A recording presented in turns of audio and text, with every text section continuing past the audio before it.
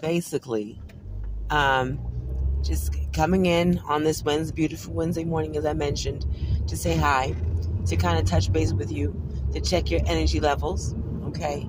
To make sure that you've been doing the gratitude challenge. You've been saying thank you and being thankful and staying in a grateful place at all times.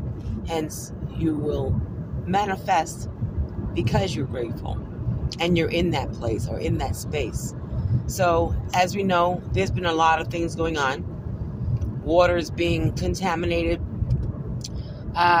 deaths, just banks closing, just a lot of the collapse is happening. So we've been expecting it. We've been talking about it. And I don't call it a collapse, okay? I call it a reset. Let's look at it as a reset. Remember, your life is based on your perception.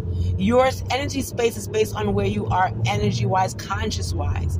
And so when I say to you that when I see things happening in the universe, I try not to pay too much attention to it.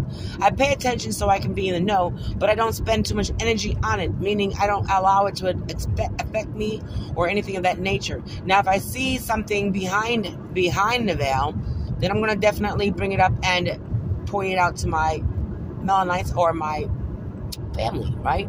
My social family. And so then that's what I do with my videos. Like I said, I kind of don't cover everything, but if I feel like it's affecting you immediately or affecting you physically, I'm going to give you a little warning for you to take heed. But I want you to understand that there's a lot going on. It is a great reset that's needed because the way that the world has been running, or the way the programming has been, it's not beneficial to even the universe. It's hurting the planet. It's hurting the beings in the planet. And so there was a set of beings that don't belong on this planet that decide to tear down our planet. Okay? And so it doesn't matter who you believe in, whether it be God, Jesus, Buddha, whoever. We all live in the same universe. We all live in the same planet. And so if it's affecting all of us, no matter what your religion is or anything of that nature. So this message can be useful for everyone. What I want you to stress to you again, in spite of what you see in front of you, in spite of what you're feeling, in spite of what you're going through, the important thing is to stay high vibrational. Surround yourself with high vibrational beings. Surround yourself with high vibrational things. Surround yourself with high vibrational thoughts. Be mindful of your thoughts. That's not yours.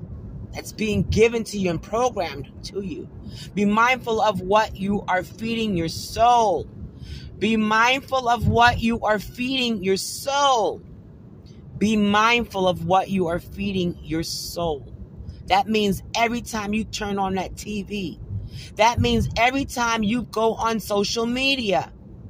Every time you go on TikTok. Every time you go on Instagram. Every time you go on whatever. You are affected, and your moods, your energy is affected by it. Protect your energy from the harvesters of energies. Now, our government are harvesters of our energy.